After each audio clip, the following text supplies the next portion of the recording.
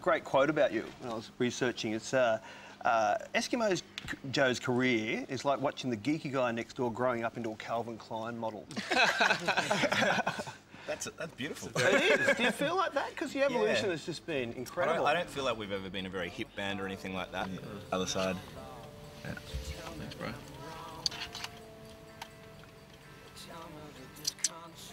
Still there. Rocking. Turn left where you can. Okay. And I don't know where you are now. I'm We're still lost, asleep. but at least we're being filmed. Actually, no. Just follow this all the way. Just follow this all the way along. This is where we want to go. We don't want to go down to George Street. I thought we were on George Street for some stupid reason. See, I don't know where we're going. This will basically take us all the way through to the Opera House. This road here. The thing is like generally rock and roll isn't meant to happen at this time of day. So we have nighttime rituals, which are good, but daytime rituals usually involve. This is the graveyard shift. Yeah, pretty much. Good afternoon. Hi. We're with band playing up at the Opera House in Max Sessions. Yes. Yeah, our registration should be on the security list.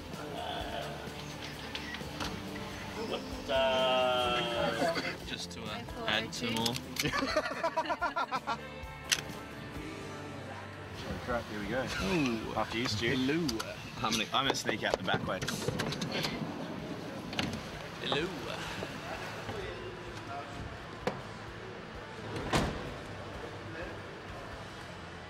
So where does the drive come from? Because you guys are really driven, which a lot of people might know, but I think you are. Is it a family thing? I think we have a really good kind of communication between the three of us, and we get really excited when we get in the studio, and I don't know, I guess like ever since day one, all of us have had that kind of ambition to actually do really well at music, and it's not like, bar the consequence. It's more about the idea of sitting down, doing well, and writing really good songs together. Like, for us, it's completely a song-based and album-based thing, It's but you want it, don't you? Yeah. Oh, we want it. Well, I mean, I can taste it. Yeah. when we originally started the band, it wasn't an ambitious thing to conquer the world. It was just a couple of idiots playing guitars that we didn't even own, And then I guess slowly but surely, record deals arrived, and then all of a sudden we were in the middle of it, and we sort of thought, oh, we could actually do this for a living. I was just backstage and I was thinking, what do I love about Eskimo Joe? Until they make great music, yeah, sure they do electric shows, but what I love most about Eskimo Joe is that they want it. They want to take over the world with their music, and they're just like pigs in the trough. They want to get in and take it all, and that's what rock stars should do, because if they do it, then we've got something to aspire to. So I want to welcome on stage the 5 little piggies you call Eskimo Joe.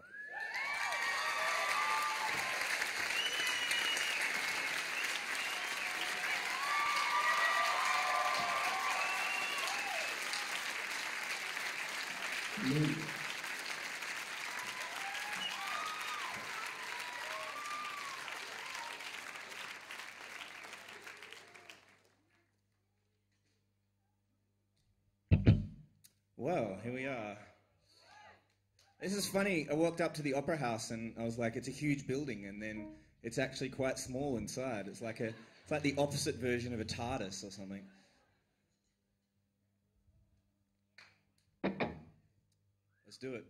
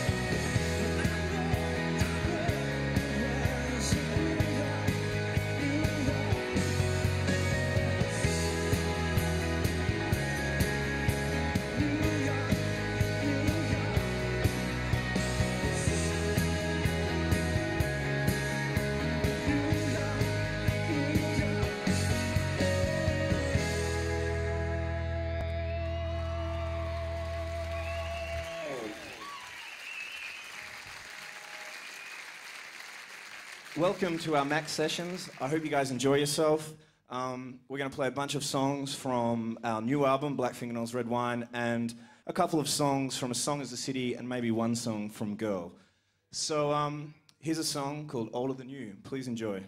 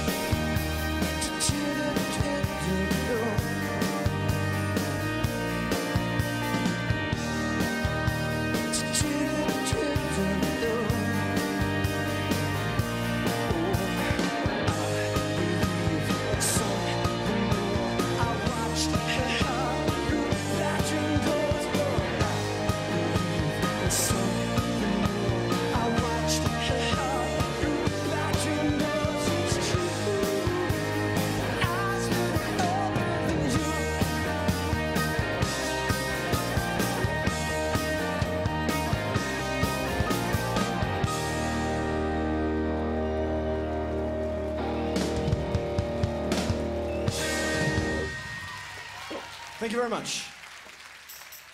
Tell me about Sarah. What's it about? Well, a friend of mine was hassling me out and saying, "Write a song about me." Her name was Sarah, and I was like, "Okay, but you might not like what it says." And what happened is she ended up having to go in for a operation because she had a really something going wrong with her body. And so that's why the kind of chorus started off with emergency, I think I'm falling apart. But then I kind of started getting into this really kind of narky kind of comment on her and all her friends. And so it's like, it's a very raw tale of a day in the life of Sarah. Sounds cathartic. Yeah, I guess so. For her. Yeah. So I catharted for her, basically. Yeah.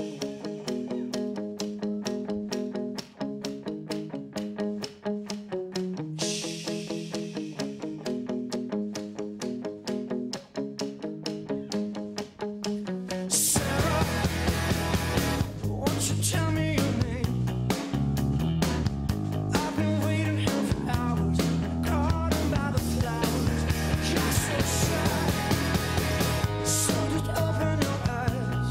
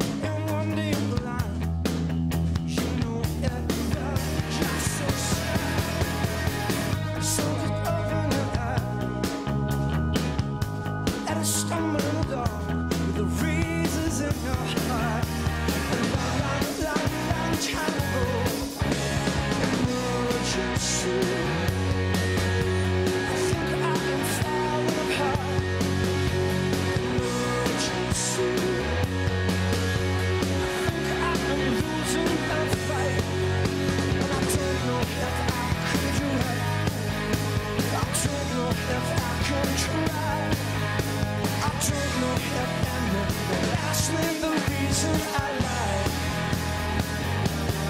She sighed.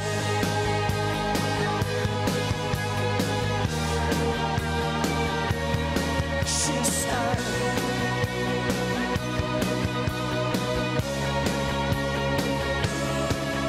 You're so shy.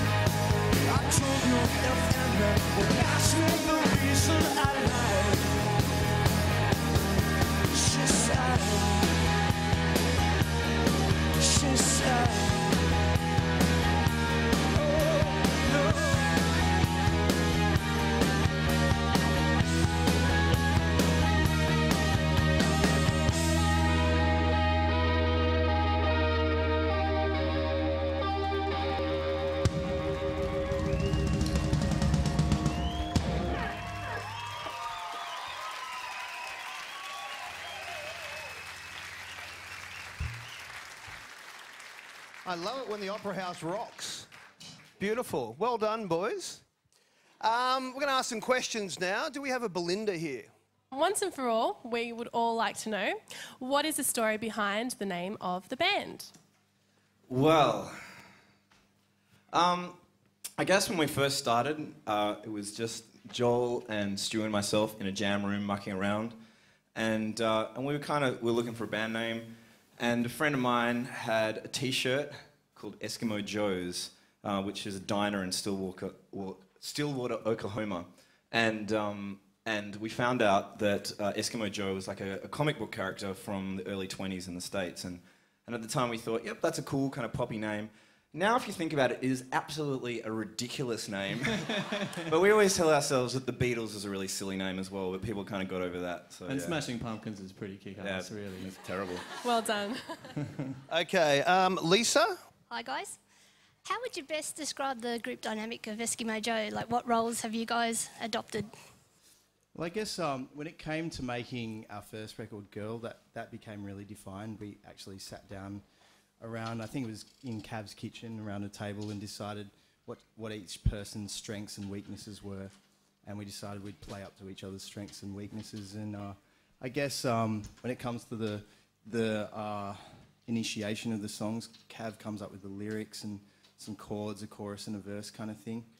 And then he kind of brings it to me and we take the song to the next level as far as the arrangements and the middle eight and all that sort of goes. And then Stu comes in a bit later next and sort of does the some string arrangements and guitar lines and that sort of stuff.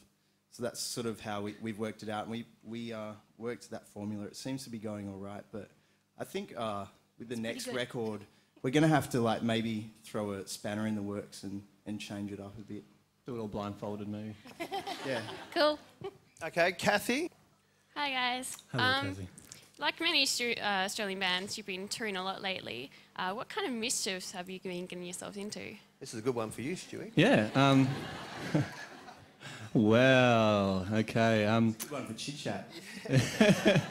The question should be, what's chit-chat been up to with us that's mischievous?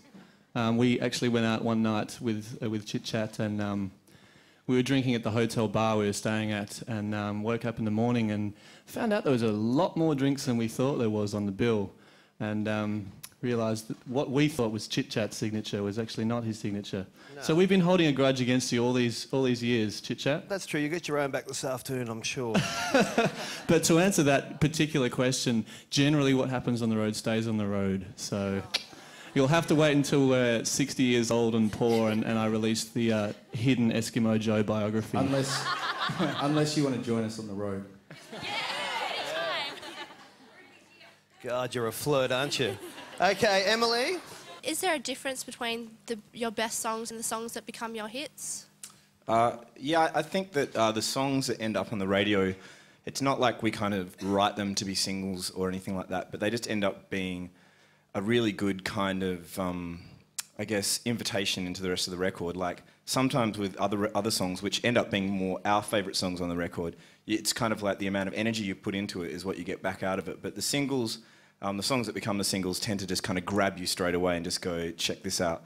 And they're a lot more immediate, whereas the other songs, like I said, which probably end up becoming more of our favourite songs, or the ones we're most fond of, are the ones that you kind of, you listen to it and it reveals a little bit about itself, and then you go back and you go, and you listen to it again and it reveals a bit more, and the more you listen, the more it kind of opens up. Myrna? How would you describe the evolution from Sweater to Sarah? Most unnatural. Yeah. That'll do. Bloody good answer. Stu? I can't really top that. We always used to say that Sweater was like a tattoo that we got when we were young that just will not wash off. So I don't know. I don't think we're going to tattoo Sarah on ourselves. But with each record and EP that we've done, we've tried to change it up every time. Mainly at the beginning to keep ourselves interested, and luckily it's kept people who are into the band interested as well. And I guess we'll always continue to do that. I guess originally we were just writing songs in 2 minutes just to have fun, and that seemed to work for a while. But then we realised that Blink-182's got to split up sometime, so we can't keep being 12-year-old immature boys for the rest of our lives. So, well, not in the public eye anyway. So we had to make music that we'd want to listen to for our whole lives. Okay, Madeline. Now, I've got to come clean about this. Madeline's my niece, and my sister's flown her down from Brisbane today for 2 reasons. Yes. One, it's a birthday, and the other is her favourite band is Eskimo Joe. Happy birthday. I hope this is a good birthday present.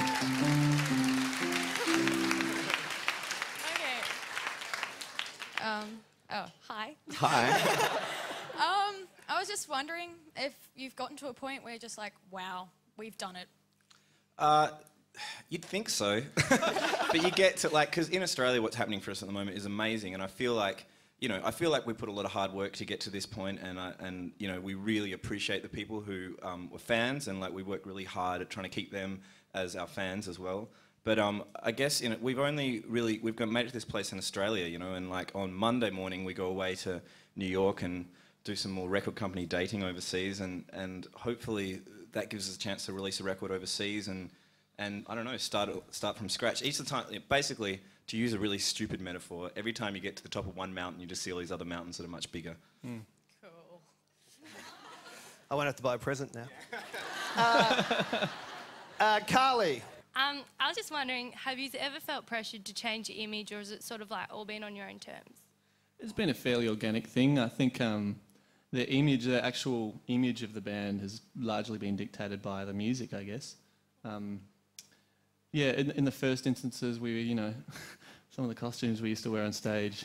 Oh, the old days. Like I said, the music was just jokery, so we used to dress up in really bad wigs and jumpers and just be general fools on stage. And then, as the albums have progressed, we've just changed with the music, I guess. It's never like a stylist coming in and going, you have to wear this, you have to wear that, which is good.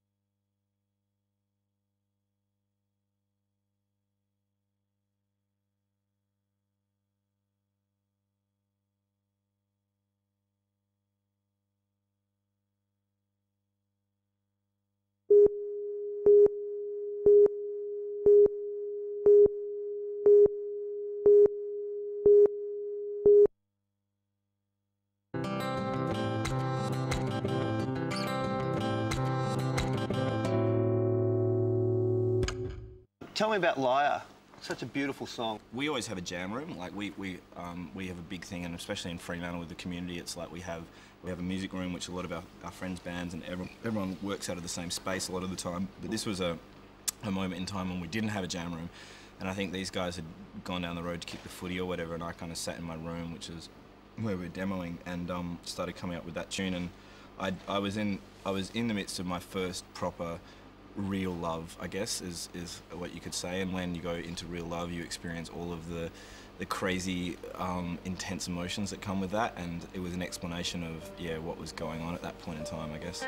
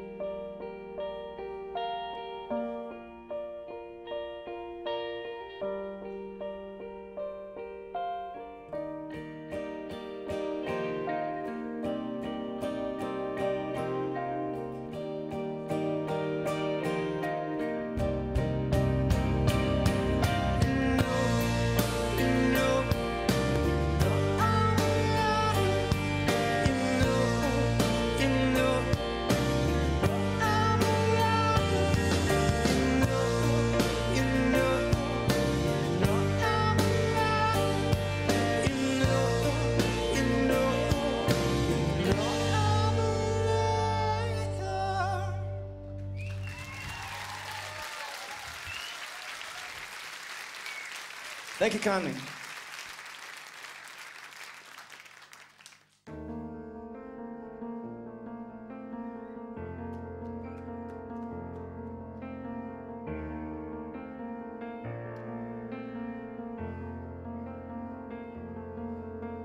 Drag me by my ankles to the bottom of the ocean. That I'll stay forever until you come back from England. The London bar, the London bar, the London bar, the London bar.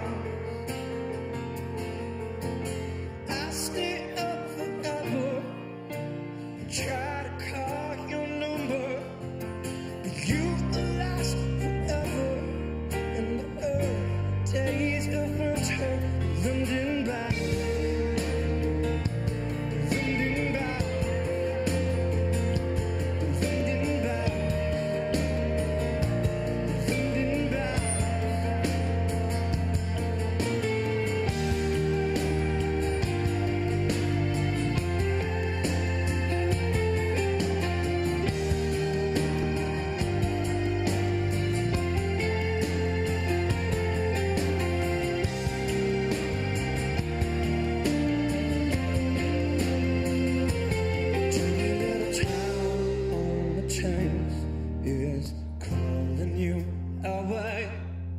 Oh.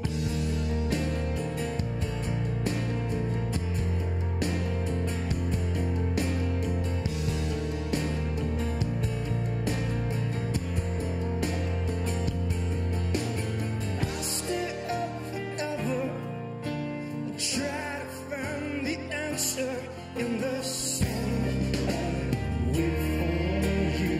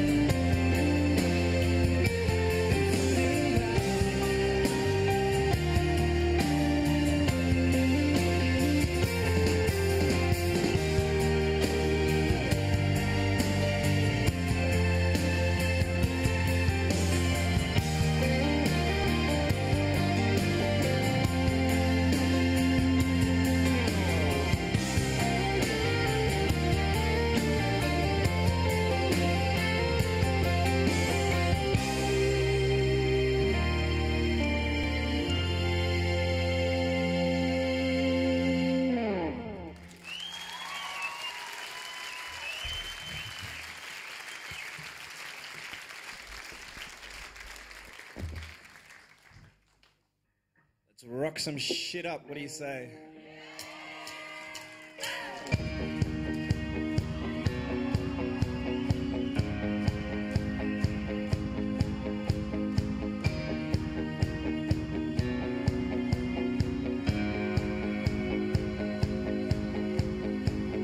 Black fingernails, red wine.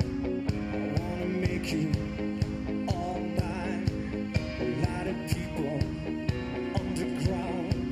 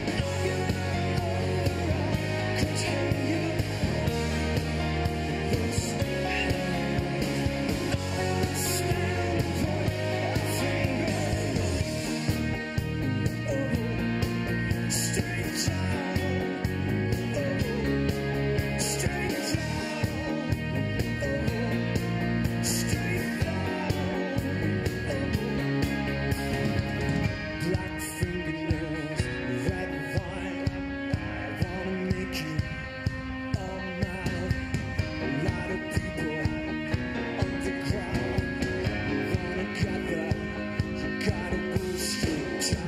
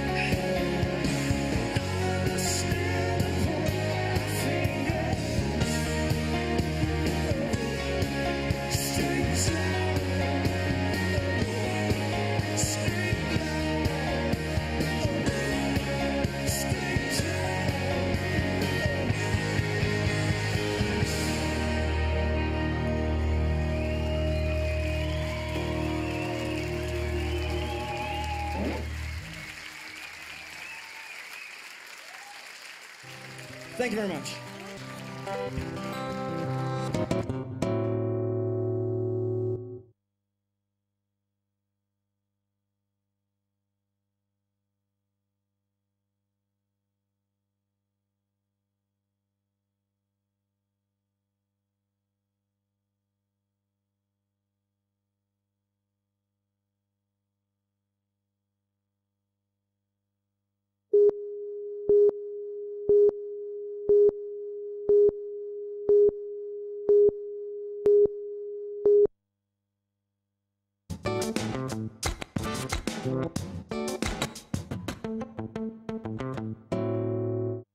So how did Michael and Paul fit in? They're rubbish. They're rubbish? These are the other two guys who play with you when you're on tour. I mean, like, with people They're like... not rubbish. They're not rubbish. with people like... There's our headline. I mean, cut it there, cut it there. They're both amazing musicians, and I mean, with people like Paul, like, he has a really, really hard job, you know, because he's got to play like a mother bitch, you know, and he does. He's an amazing drummer, and he also, like, we have kind of, because we're like a pop band, we have like string sections and all of this stuff kind of playing along with us while we play. So he's got to play to like click tracks and stuff like that. So his world is more. He's That's all in he the hears. engine room shoveling coal. Yeah. Well, do you pick on him, or do you all gang up on Cab? How does it work here? Oh, they just gang up on me, I think. No one really picks on anyone in this band. We just sort of... Right. We just...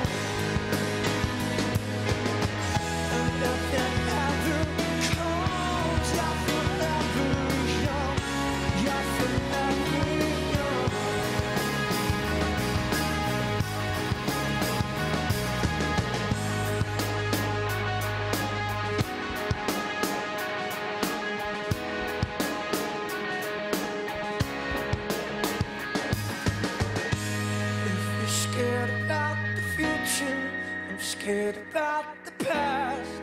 And if you're feeling up, it's 'cause the world is spinning fast. You're staring at the sun, yeah, you better hold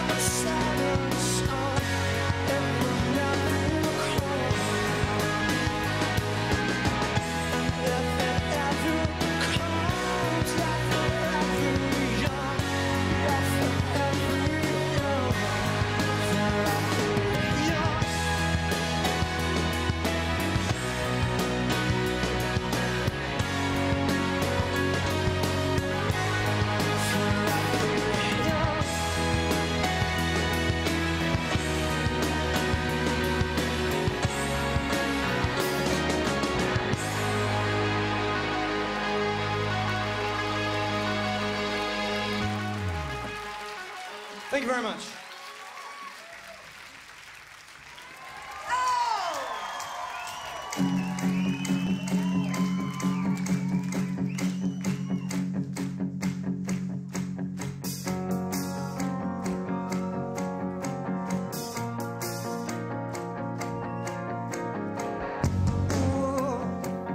I'm so special today. Oh, I could have slept for days. It's like a radar and come to you from the sea,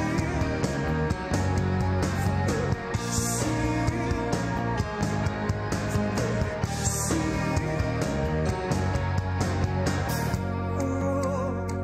She's just so pain. Oh, I'm so special today. My heart's like rain, and I come to you from the sea, from the sea, from the sea.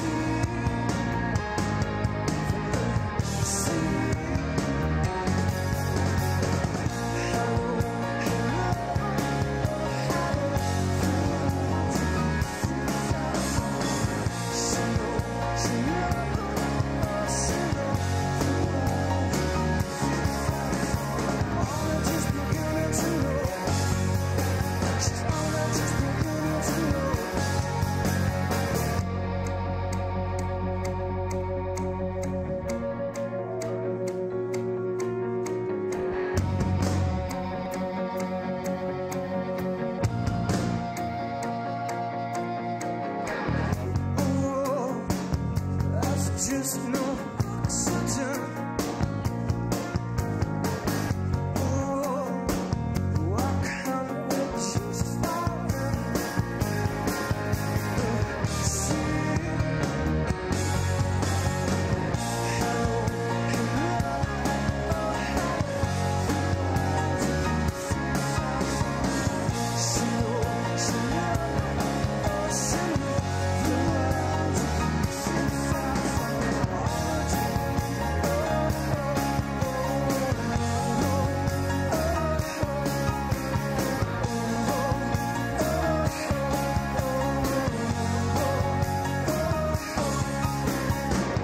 Hello,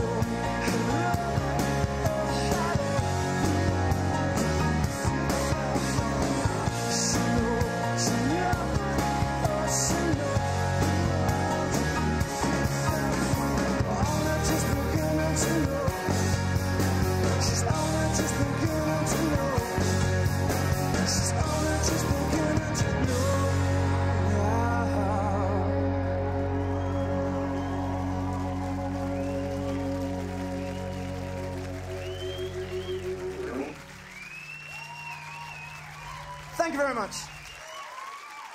Thank you for clapping. Thank you for singing along. Thank you for smiling. And thank you for being fans of our band. We very much appreciate it.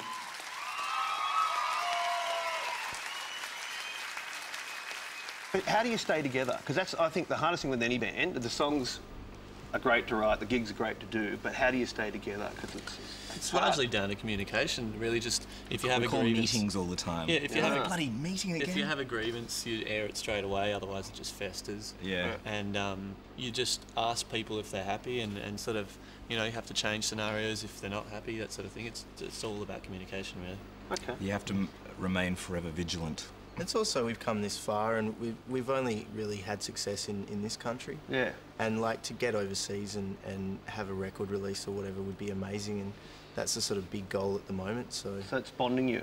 Yeah. Really, you hate each other, but the success in America would keep you together. I hear these stories about like other bands who, like, you know, they hate the lead singer or they hate this person, and I just go, what a horrible situation to be in, you know? Like, what happens if you like win an aria or something and you have to go up and do the speech, and then like, this has been awesome, thank you, you know, like it'd be really hard to believe it. And then when they go into like do a record or whatever, like what the hell do they talk about? What, how do they sit down and actually write music and love it, you know? It's like, maybe some bands survive on that tension, but we certainly don't.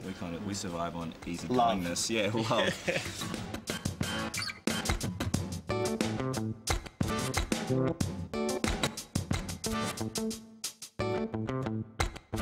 love.